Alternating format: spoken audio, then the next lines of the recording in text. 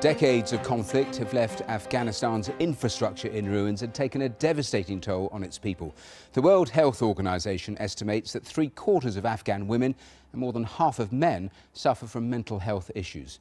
The BBC's Sahar Zand has been granted exclusive access to a mental health facility where she met patients traumatized by war.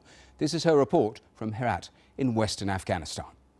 Well, as you can see, Sahar is here in the studio with us. Astonishing report and astonishing access. But this is a trip, you were telling me only a short while ago, 20 years in the making for you. Tell us more about that. That's right. 20 years ago, I remember I was sitting down playing with my new Barbie doll. And I looked up and my dad was reading a newspaper.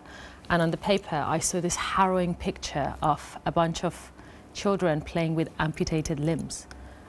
I was just like, Dad, what is that? And he just folded his newspaper away and he was like, nothing, nothing, darling. And I was like, what are they doing? And he was like, they're playing just like you. I remember looking at my Barbie doll thinking, what those kids were playing with looked nothing like my pretty new Barbie doll. I was like, are they playing with hands? And my dad, I remember this so clearly, it's been so long, but I remember it. He put down his newspaper, he lifted me up, put me on his lap, and he said, look. And what he said to me all those years ago is what led me to go to the same spot that that picture was taken. He said, war, suppression, does not just leave destroyed buildings or corpses.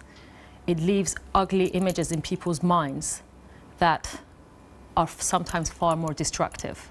He actually lifted the paper and showed me that really, really horrendous picture and said, you shouldn't be scared of this picture. You should be scared of being ignorant to it. So what he initially tried to hide from you, he then explained to you. Tell me a little more then about what you actually found. We saw just a short extract of your longer report, but what are the sorts of things that you actually saw and witnessed? Sure. To put it really quickly, so basically that picture was taken in a former football stadium turned into a public execution ground during the reign of the Taliban. And they would execute people, they would chop off people's hands, and they would just leave it and children would go and play with them. That's the photograph I had seen.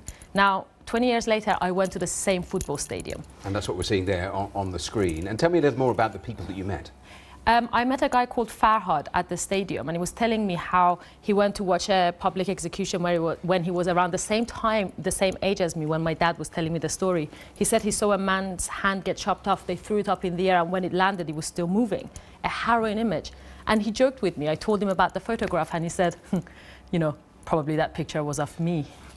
And you were telling me earlier about a 14-year-old girl. You met two of the people actually in that secure unit that you also met, because so many people just desperately requiring help, which we read there, some of the official figures, how many people in Afghanistan traumatized by decades of war that desperately need help. That's right. I went to the psychiatric unit in Heath General Hospital as well as the secure psychiatric institution. So I went to two different places. Now, in the hospital, I met a 14-year-old girl who is suffering from PTSD, something that a lot of Afghans, war-ravaged population are, suffering from at the moment. And what was really fascinating is that even though she's been exposed to 3 horrendous traumas, she's only being taken to see a mental health professional now. And it's because mental health is such a taboo in Afghanistan. People are so scared of being labeled as crazy. So they just avoid it. They go to see imams for prayers. There was an explosion at a mosque, and I went to speak to the imam who was leading the prayers when the suicide attack happened. And he himself is traumatized and he's even physically injured. But he refuses to go see a doctor because he says, I'm a traditional man and God will help me. And this is the mentality in a country that is so war-ravaged and really needs that help. OK, Sahar, thanks very much for coming in. You can see that full Our World documentary, The Trauma of War. It's here on BBC World News at various times that there will come up on the screen throughout the course of the next couple of days. But see that full documentary that Sahar Zand has put together.